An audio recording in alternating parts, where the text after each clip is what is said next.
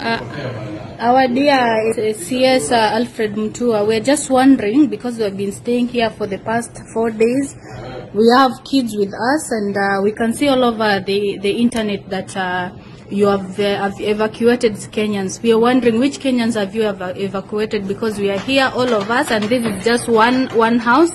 There is 2 houses with Kenyans inside, 4 more houses with Kenyans inside.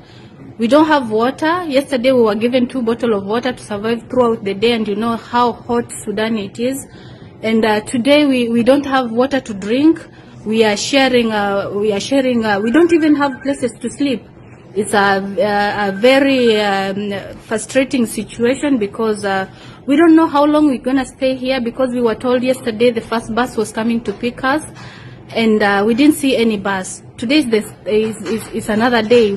We are waiting. No one is talking to us. No one is communicating. But you can see all over the internet that you have evacuated people. Who have you evacuated? Because we are here in Khartoum, and others are still stranded at their homes, and they cannot even get here.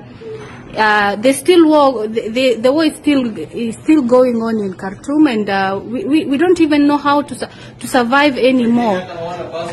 Yeah, and somehow we don't even have passport, but we were promised by the embassy that they will sort things out and they will make sure that we leave this country.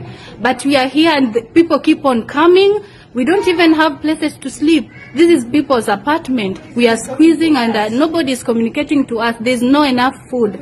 We have, yes, and we have domestic girls here who have been chased away by their bosses. Their bosses traveled to Egypt to save themselves.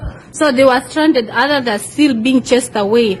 They don't know. They are all over the street. They don't know what to do. So we are wondering, when will we leave Sudan? Because this is a really frustrating situation.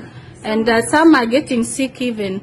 We are wondering. We are almost 200 Kenyans still stuck here. And we can see all of us that Kenyans have been evacuated. Please, can you communicate with the people who are in charge of us, and they should do the necessary.